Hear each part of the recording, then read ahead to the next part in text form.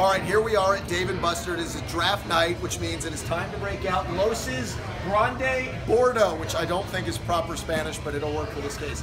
This would be Loso, and here's the Bordeaux, which Los was really a big old B about somebody messing with his board, but we got the board back. All right, Los, the draft is going to get underway. Take us through the top of the draft and what jumps out. Well, the real intrigue of the night is where is a player like Ezekiel Elliott, who's clearly a top 5 player in this draft. Point at it. Oh, I'm sorry. Point at it. Clearly a top 5 player in.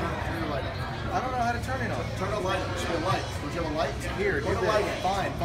Look. Let me get the Hold light on, get a light because you're all upset about how this Point works. the light. There it is. Oh, good. So Ezekiel Elliott, clearly a top 5 player in this draft. It's going to be very curious who makes the move up. Chuck, what are you? Chuck. I hear you touching this board. Dude. You can't touch the board.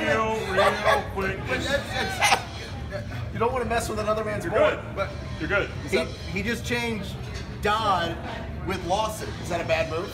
Yeah, Dodd only has 1 pass rush move. That's a double hand slap. That's it. At least Lawson has some more ability than that. All right, so go back up here, though. Elliott at 3. Well, and the other intriguing part, Miles Jack, because of that knee injury, where does he end up? Lawson, more of a get close to the quarterback guy versus Stop. Dodd, who actually gets the guy on the ground. Loso's So, Grande Bordeaux. y'all go back to what you did. Y'all are good.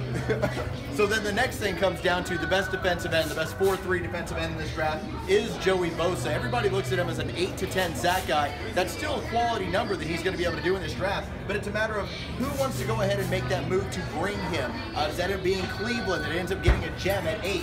Does a team like Jacksonville say, hey, at number 5, he makes a lot of sense? He's another one of those players going to be very interesting to watch tonight.